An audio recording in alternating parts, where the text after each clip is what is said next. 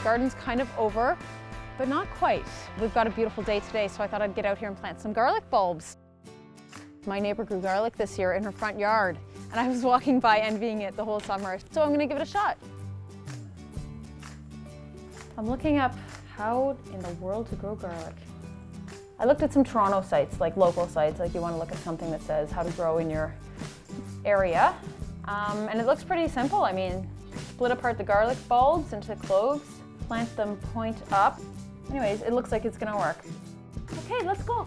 We're gonna go dig a hole in the backyard and plant some garlic.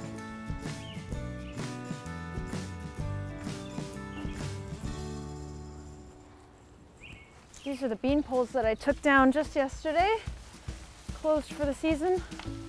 So I think I'm gonna plant this garlic in the same spot that I had the beets and turnips and carrots this year. And I'm gonna use this nice soil that we have here to try to grow this garlic.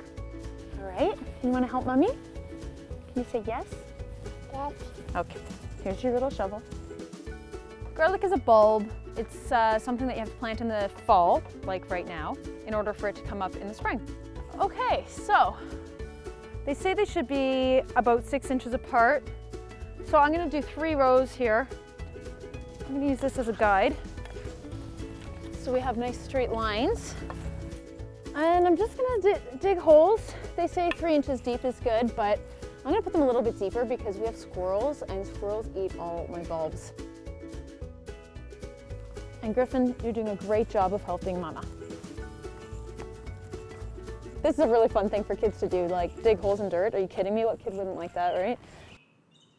So this is a really pretty variety I've got here. It's called Mennonite garlic. So I've split the bulbs apart already to give us these nice big fat cloves. Can you put one of these in? And put it in the hole. Very good. I'm just gonna make sure that that's point side up. And then we're gonna fill it in. Do you wanna help Mama fill the hole in? The majority of the garlic that you're gonna find in the grocery stores right now is from China. I'm always looking to get as much garlic as I can from the Ontario and Toronto farmers markets that's grown organically. And then I try to keep it all winter long. But here's the next best step too, growing my own garlic. Can you go get the big pitchfork over there and play with that for a second? How many parents tell the kids that? Go play with the pitchfork. And I'm just gonna put my sign in so I know that these are the garlic. Good boy. There you go. This should probably start peeking through in the spring when the chives do. Late July, early August is when they say you should pick your garlic, so. Beautiful. Very good, sweetie.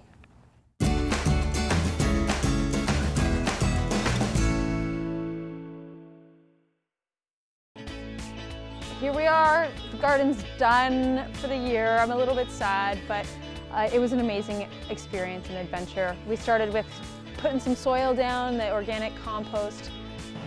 Yay! Woohoo! Ugh. Get in there. Ew, this is gross. Oh, that is not pleasant. And now here we are back down to the soil again. I didn't know anything when I first started gardening, and now I'm getting there. I mean, I still don't know everything. I still have a lot to learn, but it's so fun. Little eggplant. Look at the size of that. Wow, I didn't expect these beans to get this big. This arugula turned out beautiful, and I love it. I made a rainbow. So pretty. Oh, look at that! Here's a gorgeous black crim tomato.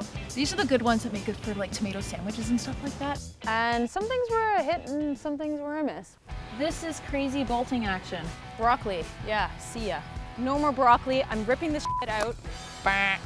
These are trees. This is not spinach, I can't eat this. They just got like long. There's no beet on that. Potatoes? Some things didn't grow as great as I wanted them to, but I'm learning, so that's really great. And I met some really awesome people this year. Some people that I'll probably keep in touch with for a very long time. Rodney! I'm just in it for the money and the babes. Here, Nana, here's your spoon. Oh, spent. Oh, these are my grasshoppers. Do grasshoppers eat onions? No, they eat grass. Oh, yeah. You have to get it. That has to be hard. There you go. Oh, see, it is! The Size of my your arm. forearm. This feels very sexy. Like something about this going inside. I feel dirty here a little bit, eh? Okay. You gotta go faster too, because I'm kicking Oh my your gosh, butt okay. here on there. This looks like a crime scene here. We've Yeah, got blood all over No, our it hands. wasn't me. It was wasn't me. And this guy certainly enjoyed it, eh, sweetie?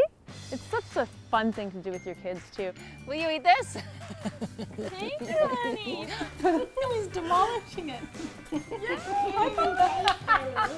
Now that I'm learning all these tips from other people especially, I already can't wait to do this again next year. Like I'm lying awake in bed at night wondering and thinking where I'm going to plant everything next year and drawing out little plots in my mind.